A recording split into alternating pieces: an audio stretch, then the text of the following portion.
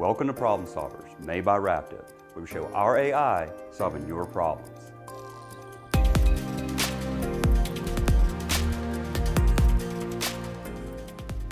The user interface is on the left. All you have to do is click on the mechanical assembly to get started.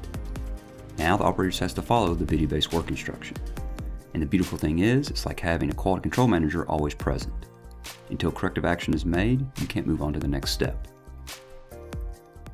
Once corrective action is made, you get the thumbs up.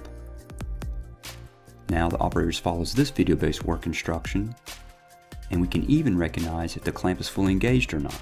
Once corrective action is made, you get to move on to the next step. We even have a zoom feature for smaller items like these T-nuts. Once the AI recognizes something is out of bounds, it'll start to blink the red boxes. Once corrective action is made, you'll be able to move on to the next step.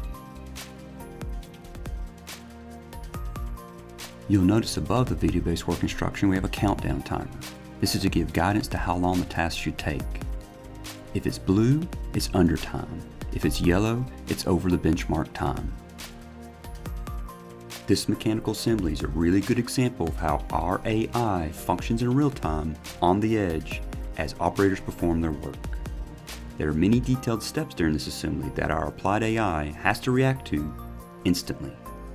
And in order for operators to become more productive, which includes them being faster at your assemblies, cloud latency is simply not an option. This is why Rapta is a no cloud required AI. When the operator finishes their work, they'll get a scorecard. The green dots are perfect quality, the yellow lines are overtime.